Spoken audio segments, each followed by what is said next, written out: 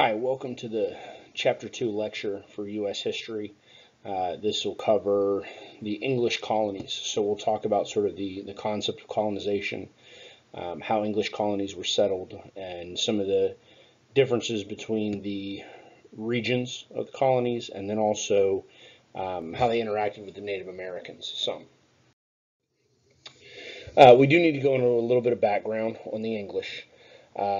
Specifically the English in the 1600s, right? So Jamestown is settled in 1607, and that's the first sort of successful permanent settlement that we have. I think we talked a little bit the last time about now that I think about it, that was probably my government class. I don't think we've talked about the Magna Carta and the English Bill of Rights. But what you need to understand is that the English, while it is a monarchy, did have a governing document, which is the Magna Carta. They also wrote the English Bill of Rights, and they have a parliament, which is it's a little bit different. There's some structural differences between a parliament and a congress, but it's sort of similar in that regard. And so the parliament is a significant factor in terms of British governmental power and how British government actually functions. And then the English sort of economics also matters. Because in reality, you'll notice, or what you should notice by the end of this, is that a significant amount of what the colonists do, a significant amount of the foundation of the United States, or what becomes the United States, is actually economically driven. We have this tendency to believe that that our sort of founding was based on this concept of, escaping religious persecution and religious freedom and tolerance and all of that stuff. And there's certainly some aspects of that up in the New England area, but it's a misconception to say that that's prominent everywhere. So as I mentioned a second ago, religion does play a little bit of a factor. In England at the time, so England, like most of Europe, had been Catholic.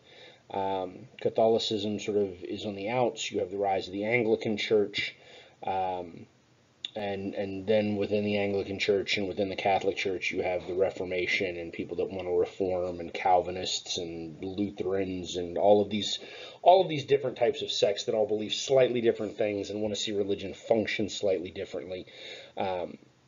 And so there is some issues in England as it pertains to religious freedom and sort of religious practice.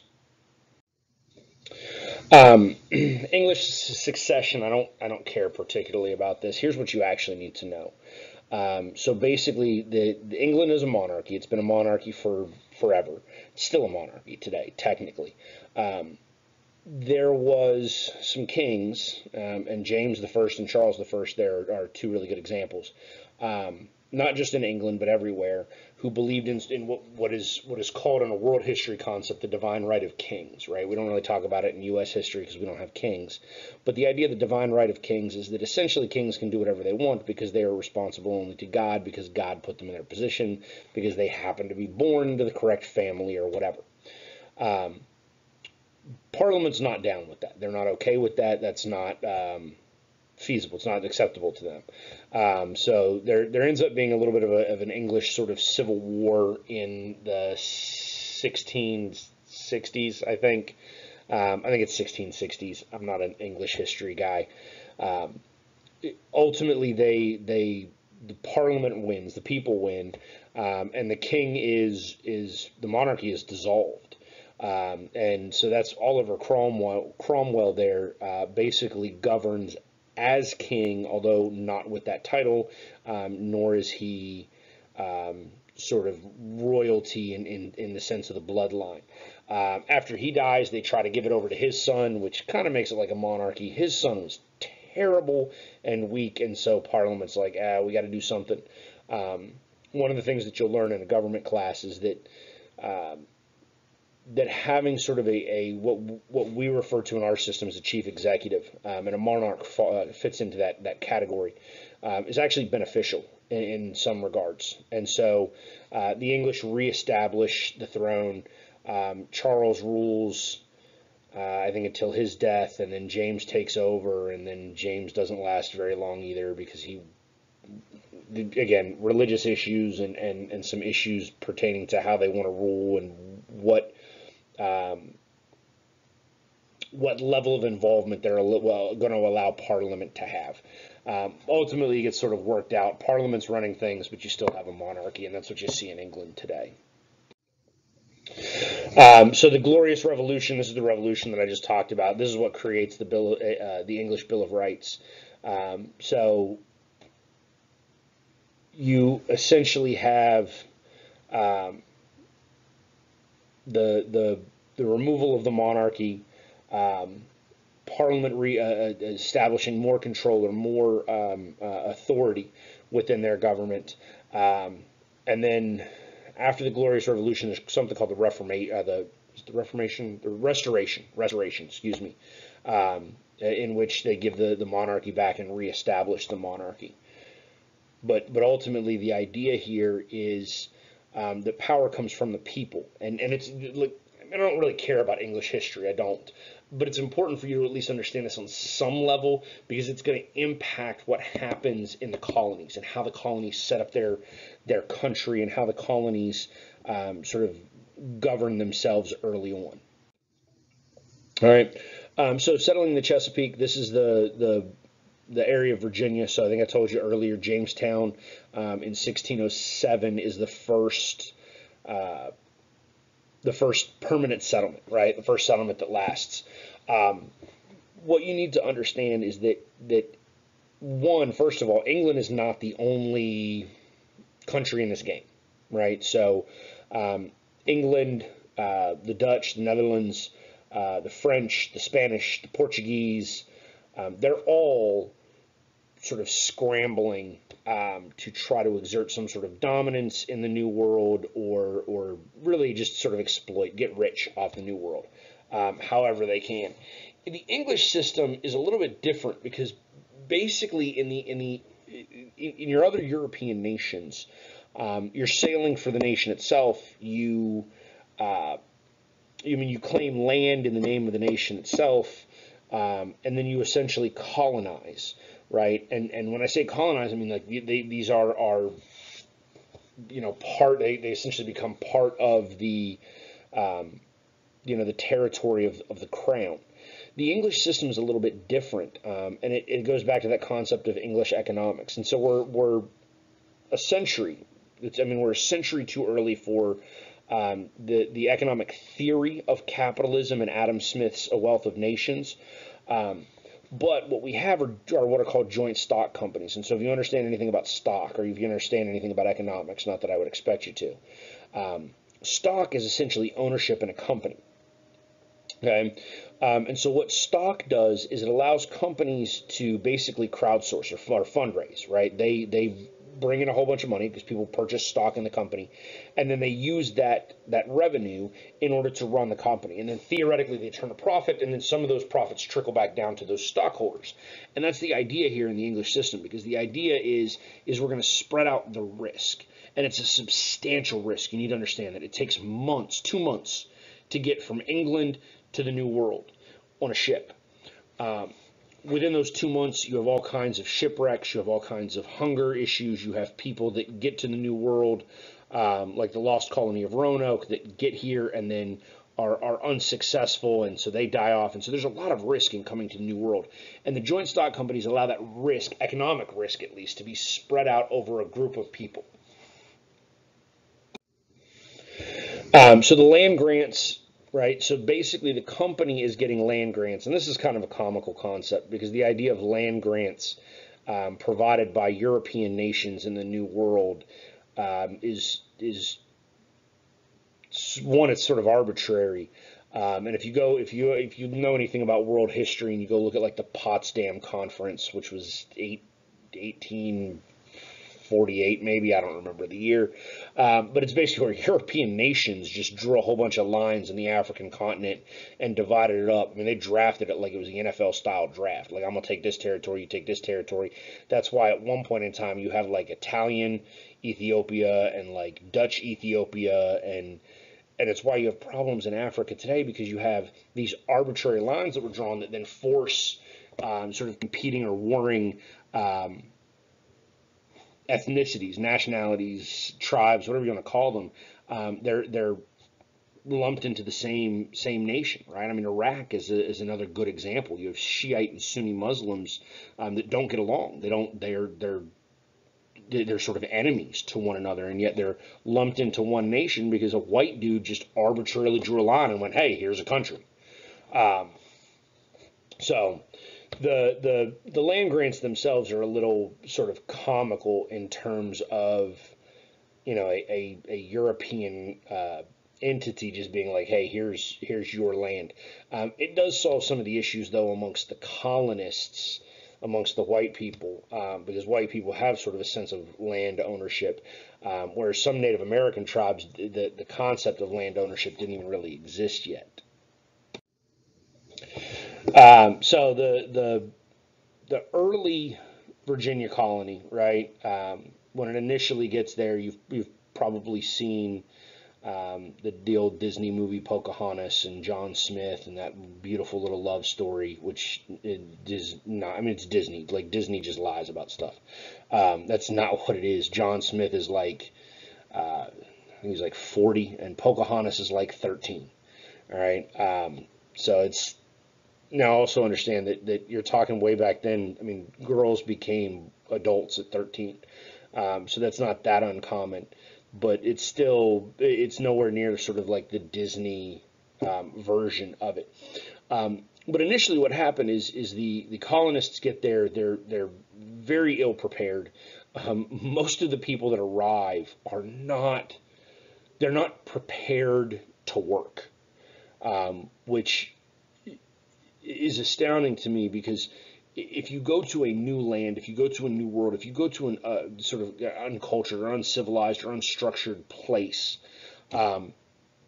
you should expect to work very, very hard, because you're going to have to clear land, you're going to have to build homes, churches, you're going to have to create all sorts of what's called infrastructure, which we take for granted, right? But like the idea of roads, you have to build these things, you have to create them because they don't exist, and yet the majority of our settlers who come, they're not prepared to work. They're not prepared to clear land, and they're not prepared to build houses, and they're not prepared to farm and work the land.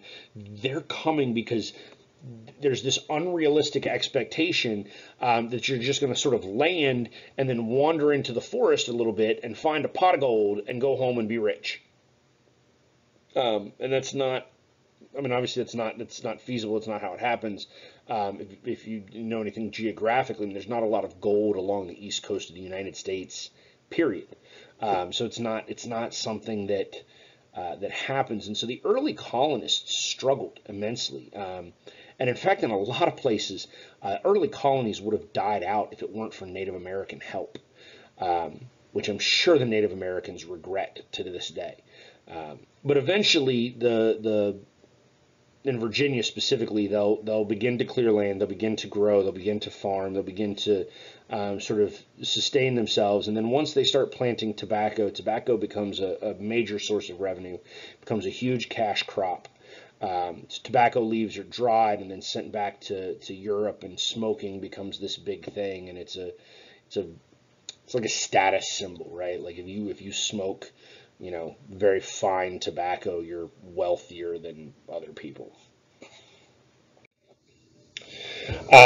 In order to make money and in order to be profitable, especially in your southern colonies, one of the things that you ultimately need is you need a source of labor, and so we know now that ultimately that labor becomes African slaves, but there were some earlier attempts at finding labor in the New World, in the colonies.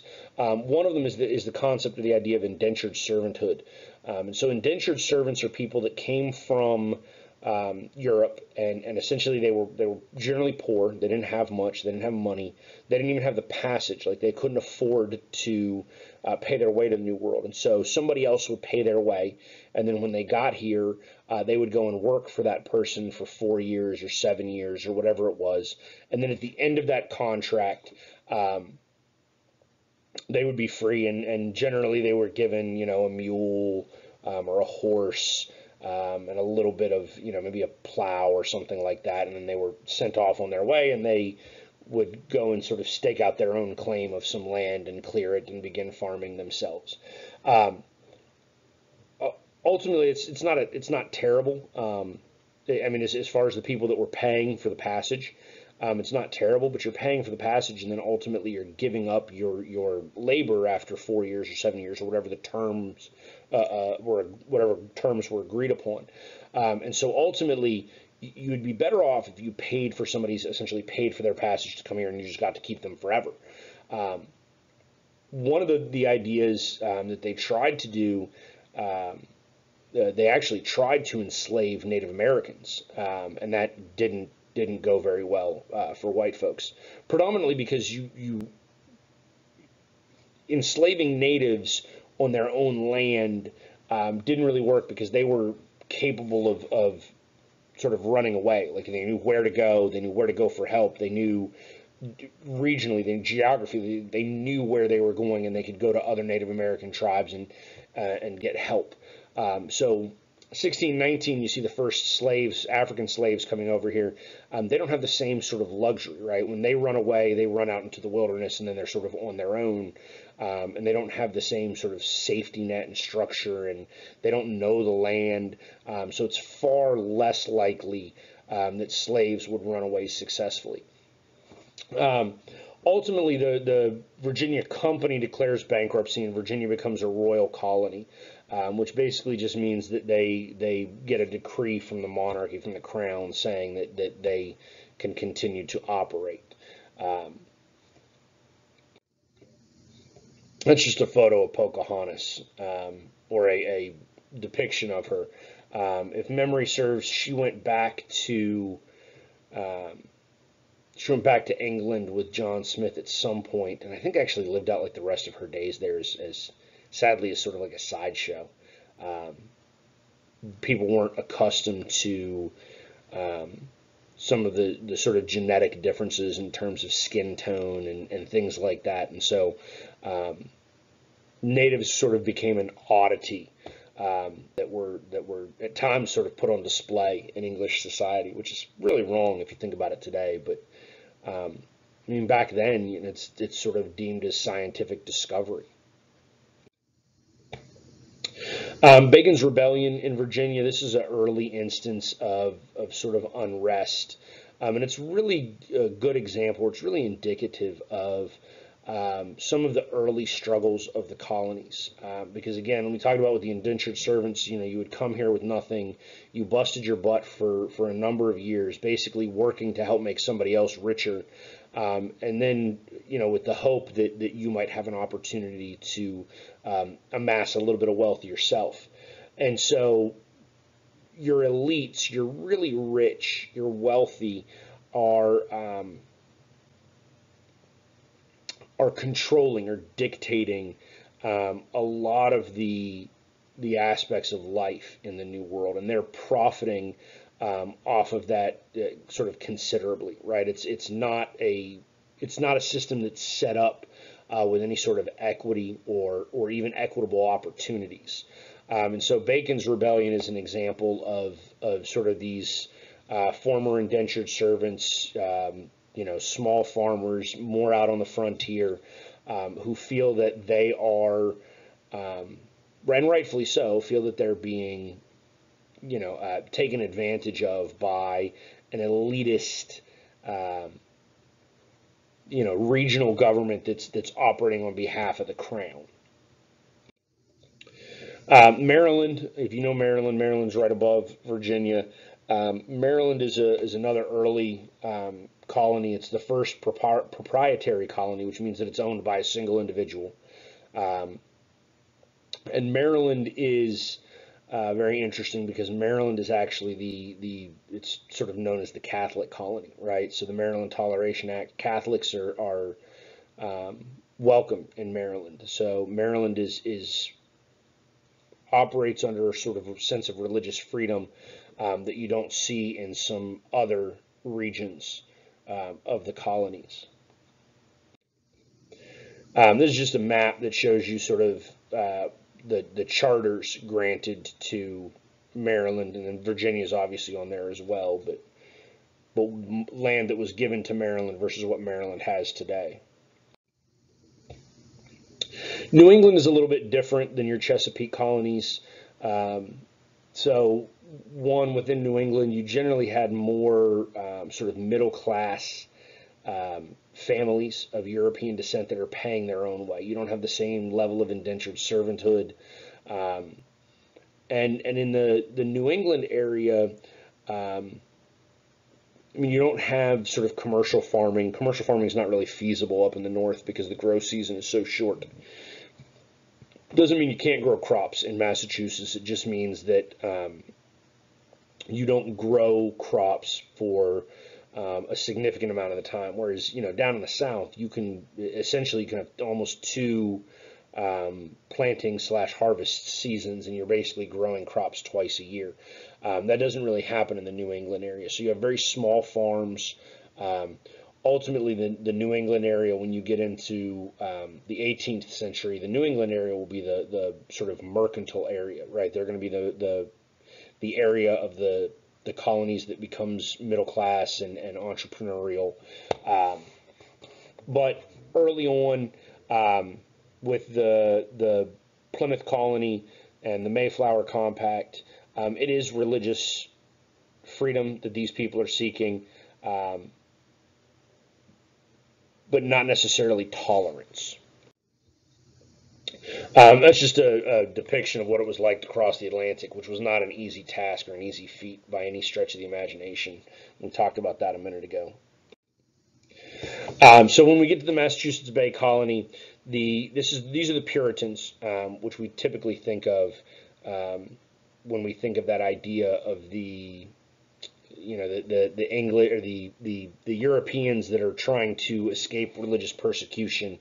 The Puritans were a part of that, but they don't come preaching religious tolerance. In fact, in Massachusetts, if you wanted to vote, for instance, you had to be a member of the church. You don't have the same sort of religious freedom that we think of as being essential to America today. Winthrop is the first governor. He creates this concept of a city upon a hill, which actually becomes sort of a motif throughout American politics. The idea of a city upon a hill is that they set out to create a society that would or should be mirrored by everyone else. It should be sort of the exemplary sort of society.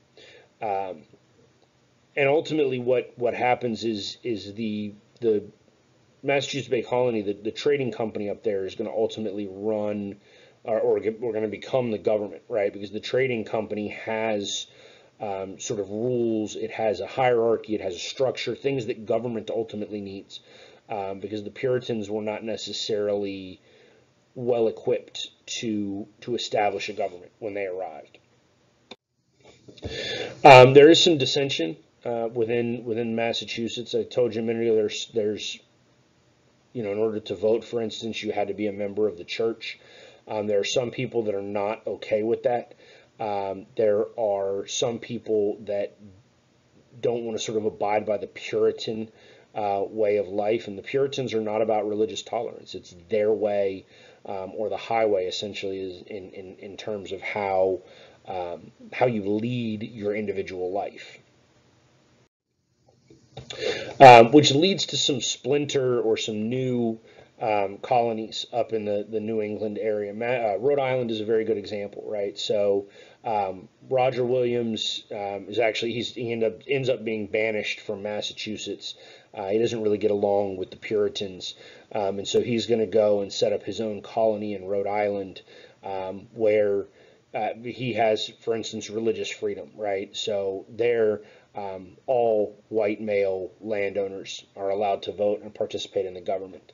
Um, they become official by getting a royal charter, so that they can operate, so that they can trade, um, and the transatlantic trade is going to make them a little bit more profitable. So while the slaves were coming into the South, New England is actually it's a very wooded area when the white folks first arrive, and so they use that in order to build a number of ships. And Rhode Island's sort of at the forefront of that, which is one of the reasons why the transatlantic trade helps New England so much, despite the fact that not that many slaves are coming into that region.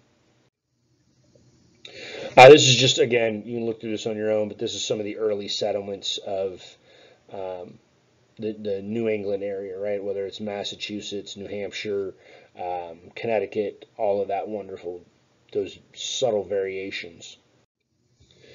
New England's going to continue to expand. That's a fairly common sort of theme throughout colonization. In fact, as more and more Europeans arrive, expansion increases to where we'll actually get to a point where the English are trying to limit expansion in the new colonies. New Hampshire and Maine are chartered. New Hampshire ends up becoming its own royal colony. So it becomes one of the 13. Maine does not. Maine actually remains a part of Massachusetts, right? So both of those were chartered out of essentially out of Massachusetts. New Hampshire and Massachusetts have some land disputes that puts them in conflict with one another, which ultimately leads to New Hampshire becoming an official royally chartered colony. Connecticut again is another offshoot, again, to the south of Massachusetts, more along the Rhode Island mindset, right? So more about religious tolerance, extending suffrage or voting to a majority of people. Well, I don't want to say majority of people. The white people, right? A majority of white men. Let's go that way. Majority of white men. By this point, and we talked about this a little bit earlier when we talked about the succession of the English monarchy. We do get to the Glorious Revolution in England, and sort of how that affects the colonies, because the colonies now, again, you're talking about, I think it's 1660s. Again, I'm not a date. I don't. That's trivial. I don't really care that much about it. But you're looking at over 50 years now of colonization in the New World, before the Glorious Revolution happens. And so, your New England Confederation, they're going to sort of join together, because as England deals with itself and deals with its own civil war, the colonies are sort of hung out to dry a little bit. The Dutch and then the French had both. So the Dutch had established, like, New York. Well, it was New Amsterdam at the time, but the Dutch had established New Amsterdam. The French go down the St. Lawrence River. I think we talked about this a little bit, and into sort of the Great Lakes region, and so they're on the other side of the Appalachians. But they're both seen as sort of a threat to New England, because the French are sort of to the north, in French Canada, and the Dutch are to the south in New Amsterdam at the time. Um, some of the other colonies, for instance, Virginia and Maryland, they don't recognize Cromwell's Commonwealth. They don't they operate still as if there's a king. Um, but you're talking about, again, a 2-month trip one way, there's not a lot of sort of daily interaction and daily involvement in all of that. Once the monarchy is restored, however, once the restoration occurs, the colonies again go back and seek new new royal charters, right? New basically decrees from the monarchy saying that they have a right to operate where they are. So that brings us to our southern colonies of the Carolinas. The Carolinas are created predominantly for sort of commercial farming and economic reasons. So there's a number of proprietors, owners to the region. Initially, there's one Carolina that will split into two relatively quickly, and they'll get their own royal charters. North Carolina is a little bit more like Virginia in terms of tobacco being substantial. Lot of Virginians actually move south and are helping to settle the North Carolina region. South Carolina, on the other hand, they have a slave-based economy. So some of the largest slave numbers that come into what is the United States today actually go into the South Carolina region. There were some coastal towns in South Carolina where the population would have been 90% black. Or 90% African, right? So you're looking at 90% of the population being slaves. But South Carolina is able to sort of control that. There's some rebellions, but not too many. And so ultimately, South Carolina becomes prosperous through commercial agriculture, whether it's rice, sugarcane, indigo. And so some of the wealthy plantation owners from Caribbean islands actually migrate up to South Carolina and help establish that colony. Early settlements in the South, so all of them. I don't think we haven't talked about any of the others in terms of Native American. Well, we talked about Pocahontas, but in the South, in the Carolinas, for instance, I told you that the Carolinas tried to.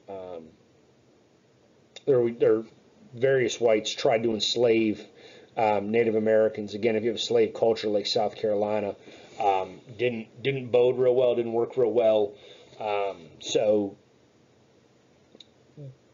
that ultimately becomes unsuccessful. But the more interaction between whites and natives in the Carolinas, for instance, the less well it worked out for the natives, right? And so there were a number of sort of skirmishes, or what we refer to as wars. But ultimately, the more interaction and the more sort of mingling of the two entities led to high disease rates. So natives were not accustomed to European or English disease, and so for whatever reason, they generally fared far worse. And so by the time that the Carolinas are sort of well established, in the mid 18 or early to mid 18th century, native populations in that region of the colonies have predominantly died out or vacated the region, meaning they've moved elsewhere. I'll let you look over this yourself.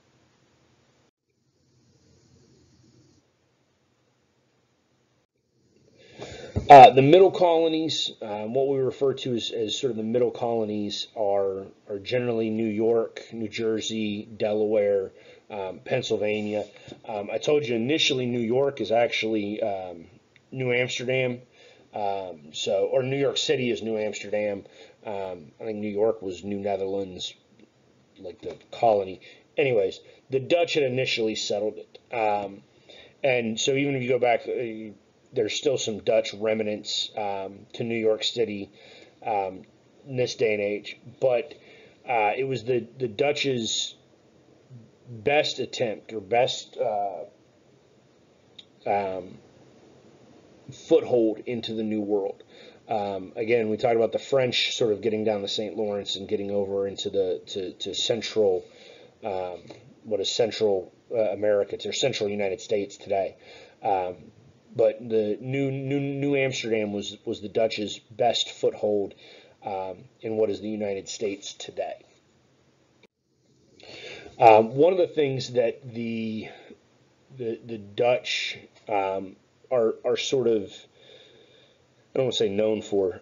One of the differences, because the Dutch are operating almost entirely for profit, right? I mean, that's sort of their drive behind everything that they're doing. They're aiming to um, create wealth.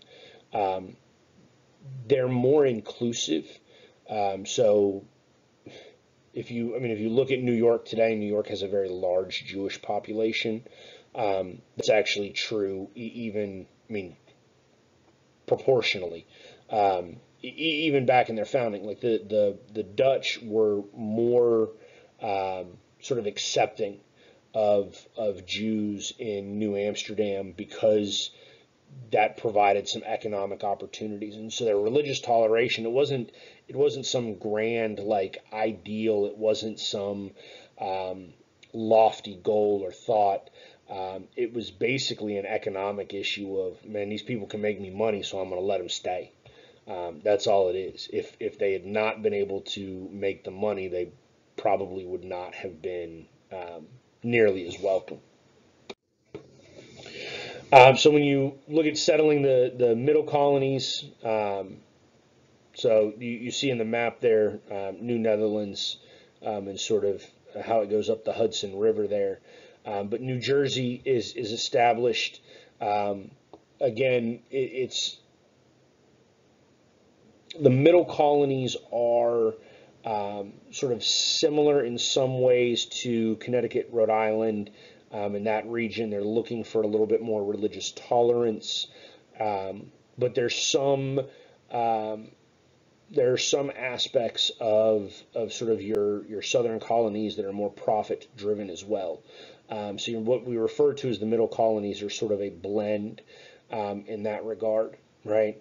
When you look at Pennsylvania, Pennsylvania is actually settled by William Penn.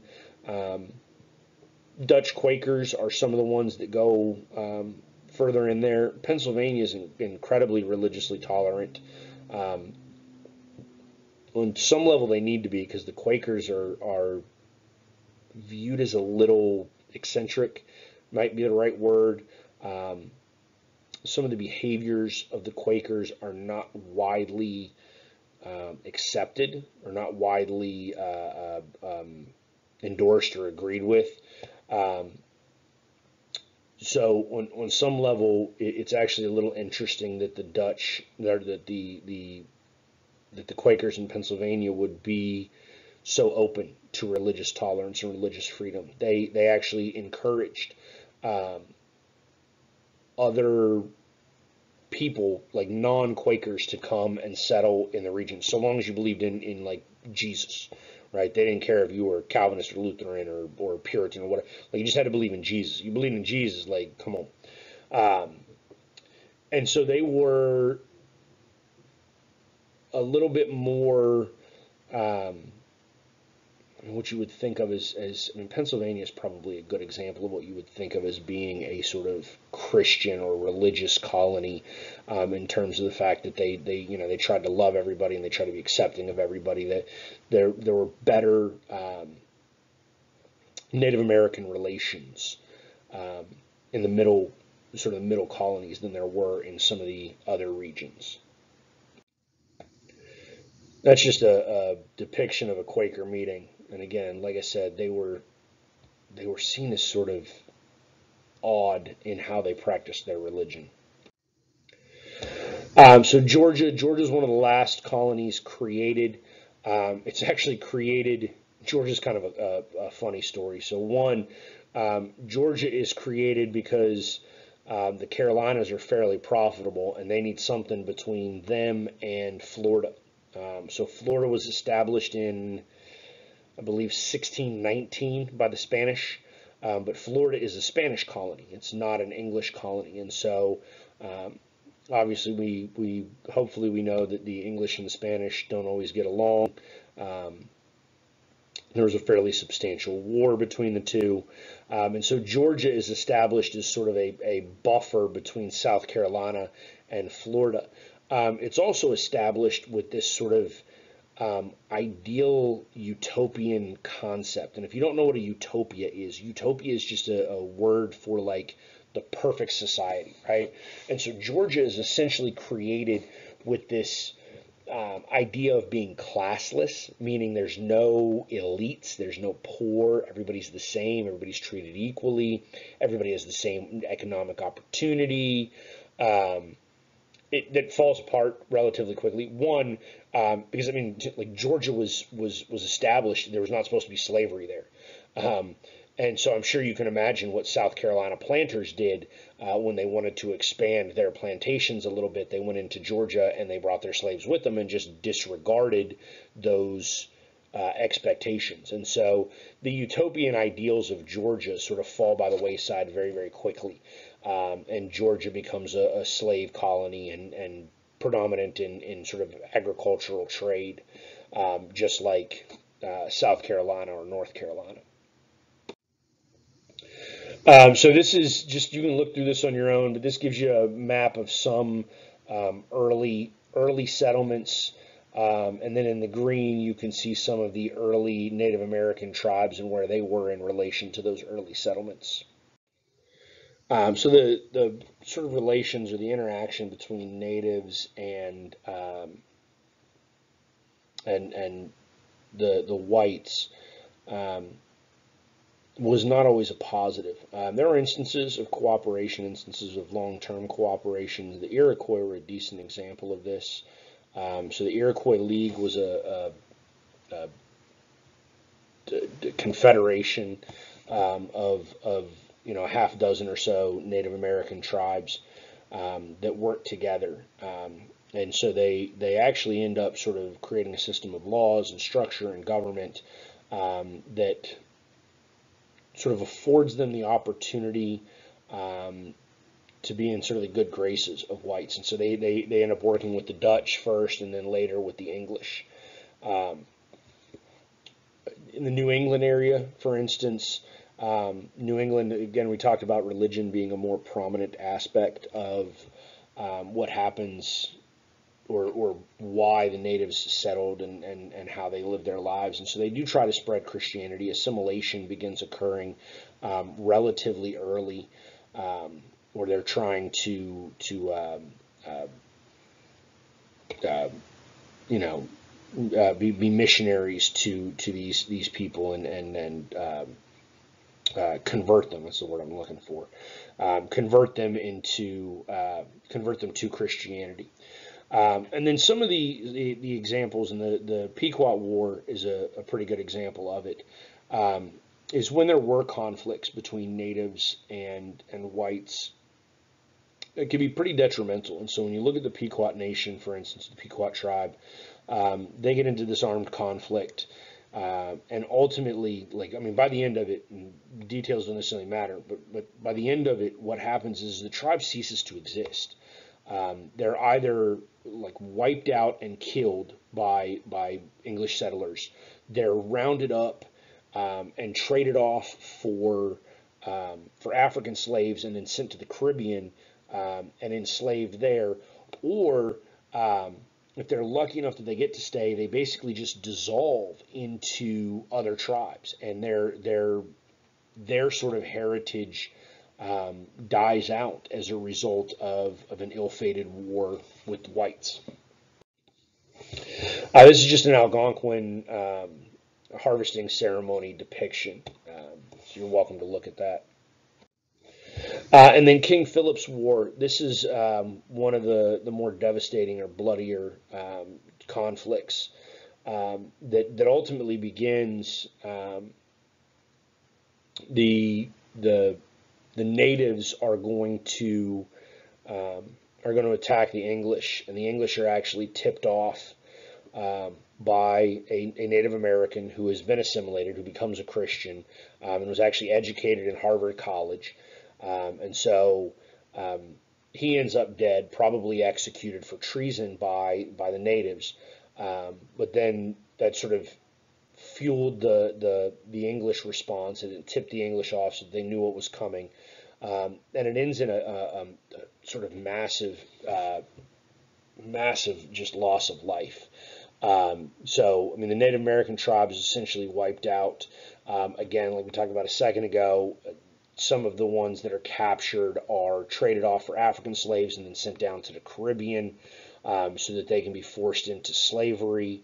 But in terms of percentages of the population that died, it's one of the worst conflicts in U.S. history, right? I mean, even though we're not the United States yet at this point. This is an advertiser. It's giving you sort of an idea of indentured servanthood, which we talked about for a minute, right? And who can come, what they were wanted for, how they operated. But it was again a very frequent means of getting Europeans here early on. Indentured servanthood is actually illegal now. When the 13th Amendment passes to the U.S. Constitution and it outlaws slavery, it outlaws indentured servanthood as well. Sometimes you'll see, sort of an alt-right history that talks about white slavery in America. When they talk about white slavery and Irish slavery and whatnot, this is actually what they're referring to. And it was slavery in some sense. But in other senses, it really wasn't slavery. I mean, one, you sort of voluntarily entered into it, and two, unlike slavery, there was generally an end date. Now, that was not always true because there were instances in which you would have these masters, for lack of a better term, that would basically be like, oh, well, you stole from me, so now you owe me another 6 months, or you did this, so now you owe me another 6 months, or you did that, and so they would keep adding time on, essentially making it impossible for you to ever re-earn or obtain your freedom again. So this is the depiction of the African slave trade and where they came from. So as I'm sure you're aware with the 1619 project, you know that the first African slaves arrived in what is the United States today in 1619. But make no mistake, the vast majority of Africans that left Africa did not come to what is the United States today. They came either to the Caribbean. There were a number of Caribbean islands that ended up being like 90% black, meaning 90% slaves. I mean, you look at Jamaica today, and Jamaica is a, I mean, it's the Jamaicans are black. That's just what they are because so many Jamaicans, if they traced their ancestry back, they would trace it back to African slavery and the African slave trade. Brazil had a massive number of slaves imported into Brazil as well. In both areas, the United States is dwarfed by both in terms of the number of Africans that are brought. I do want you to understand, because I was actually taught as a child a sort of misconception that white Europeans went to Africa and just rounded up a whole bunch of people with guns and then took those people to the United States and sold them for tobacco. And then they took the tobacco to England and sold the tobacco for money. And that's not really how the slave trade went down. We talked a second ago, or a few minutes ago, about Africa and how there's warring tribes within Africa. So slavery is actually it's existing in Africa at the time. And so when Europeans come down there, they're actually trading various things, to include guns, to African nations for slaves that have already been captured as a result of sort of warfare amongst tribes. So the losing tribe ultimately sort of becomes the slaves of the winning tribe. and then the winning tribe sort of realizes that they're better off sort of shipping them out, so that they don't run away and try to hide in a region, in an area that they know.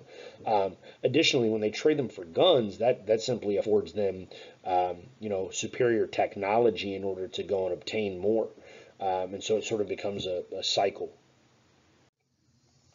This is a depiction of what's called the Middle Passage, or you've probably seen this in probably like in your eighth grade, seventh grade. I think eighth grade. I think eighth grade U.S. history. But you probably saw this. Um, Basically, you had, I mean, you had slaves like literally just sort of piled on top of one another. It was, the conditions were horrific. I mean, it was a tough passage. If you had like a cabin and you had paid your way from Europe to the United States, it's exponentially worse when you're a slave, and so you're given probably one piece of stale bread and some water every day, and you're just laying on other human beings. Um, African culture or African heritage does become sort of a key component in the South. So African folklore is passed on. African religious practices still exist in the in the New World. So they while they come here, and in some manners they are forced to assimilate. They're generally given new names. I mean, in fact, if you look at like black people today, like black Americans that can trace their ancestry back to slavery, a lot of the times they have sort of very, very white names that were the result of um, sort of the forced assimilation of Africans, right? So they lose their culture in some regards, but they try to maintain it in other regards, whether it's religious practices or music. Um, Ultimately, their sort of Christianity is pushed on them and it's promoted toward them. Um, but even then, there's some blending of Christianity and sort of African religion, right? And so then ultimately, what you end up with is a thriving set of colonies, right? A thriving set of um, sort of autonomous entities that are making money and providing sort of wealth to elites in Europe, and then to the elites in the United States. Um, Many of them started as private companies or private organizations. Privatization um, is something that's existed in the U.S. for a long time, um, but the the colonies, it doesn't take long at all for them to um, become very, very successful. Um, and that success, that economic success, is going to be some of the sort of foundations to why we're ultimately going to end up with a revolution, right? So there's a fair amount of autonomy, again, because of the distance that has to be traversed in order to sort of get orders, right? Like, I mean, it takes, it was said, 2 months to get from England to New York. And so New York is capable of sort of governing themselves for the most part. Um, and so the colonies are well established. Um, and eventually we're going to get to revolution. And that's the end for chapter 2.